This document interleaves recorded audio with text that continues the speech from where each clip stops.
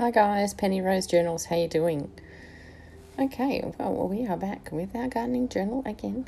I'm actually not working in the journal today. I am making some more ephemera. All of this is not necessarily going in the journal, but I just had an idea and I wanted to do it with these garden pictures, so this is what I'm doing.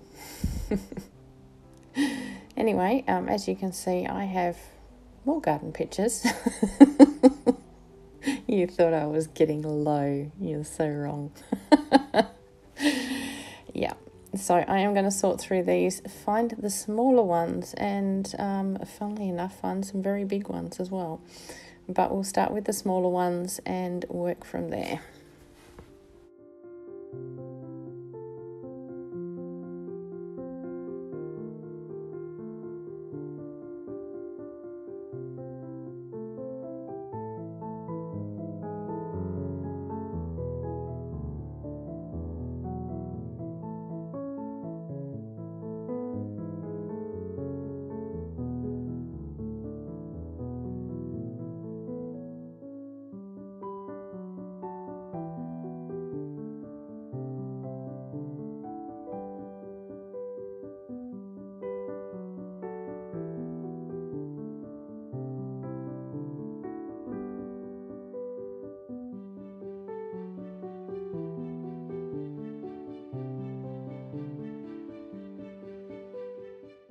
Okay, I have here some page punch outs. These were sent to me by the lovely Bonnie at Bonnie and Clive. She punches out these little scallop squares from papers and then sends her negatives to her friends. Are we really friends? Is that right? I actually love these. When I first got a packet, I was like, what am I going to do with these? But yeah, you may have seen me do this before with pictures of soil samples and stamps and all sorts of things. I just use them as frames for, anything. Now, these first few I have inked up. I give this up as a bad joke along the way because it's not very effective. It doesn't make that much of a difference and it's time consuming and messy. So the last few I don't bother to ink, but I did ink this first one, or these first few. So, and now I'm going to just showcase these small pictures of botanicals in these little frames. And what will I do with such things in the end? I will more than likely back them with just brown paper and use them as big pockets. So I really enjoy these. I like the way they look. They look great in a journal. And of course, this journal is full of these botanical pictures and it's all very bright and cheerful and wonderful. And this just suits the whole thing down to a T. So I am going to get on with this. I am going to do all of these small pictures, well, a lot of these small pictures in individual frames, and then I am going to move on and grab a couple of big pictures out of my stash here and just overlay the entire frame on the top and stick it down, and that also looks very effective and is a lot less time consuming.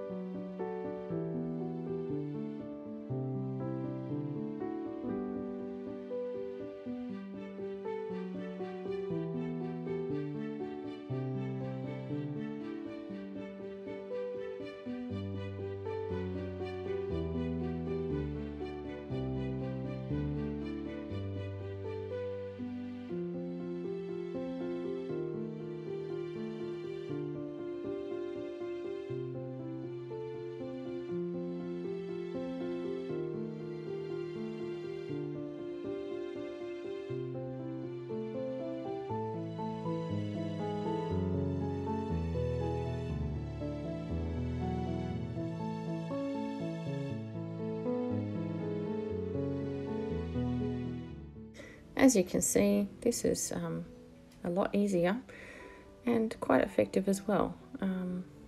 Just using the one big picture and making it look like you're looking through a window, I guess, in the end of the day. I quite like this look. So, and it's a good way to deal with those great big pictures that you have that you don't really have a purpose for, but are just too beautiful to throw away. So, yeah. Anyway, we'll get sticking this down to a piece of brown paper and move on to the next one.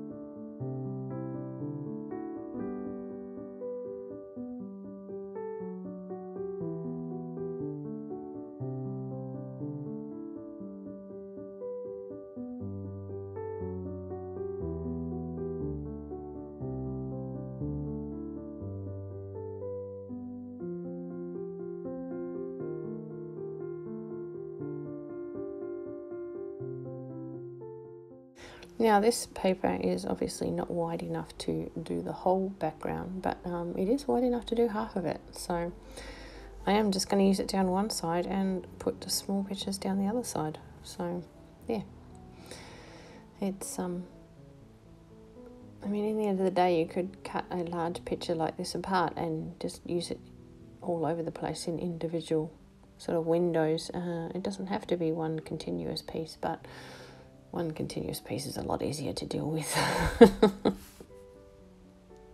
And fear not, all these little offcuts will end up being collage.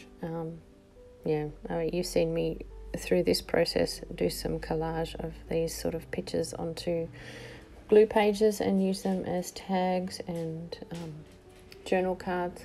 That's what all these little offcuts will be used for. I will just add them to my stash of things that can be used for collage in that manner.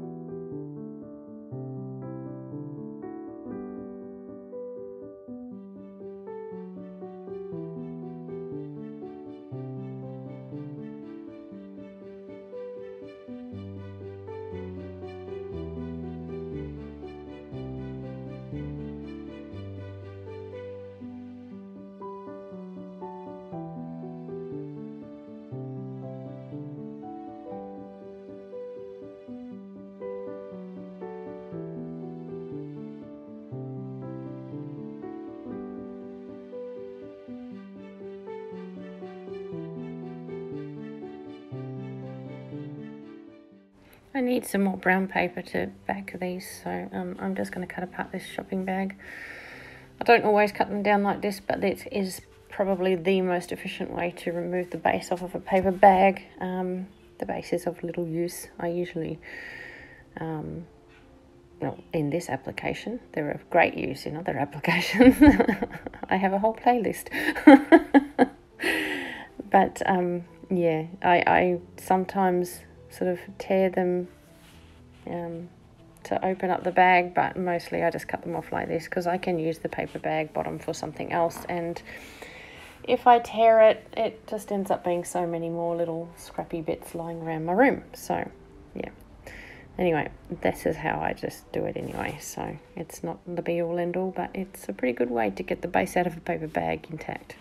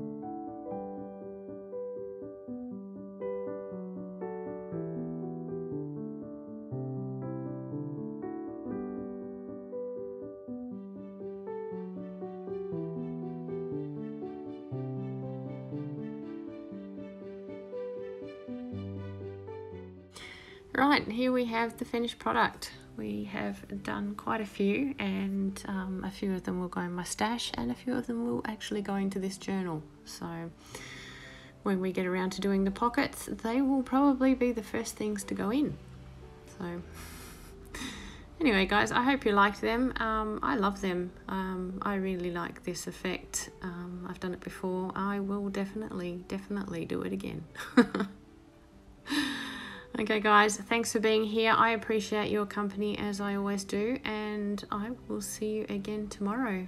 Have a great day. Bye.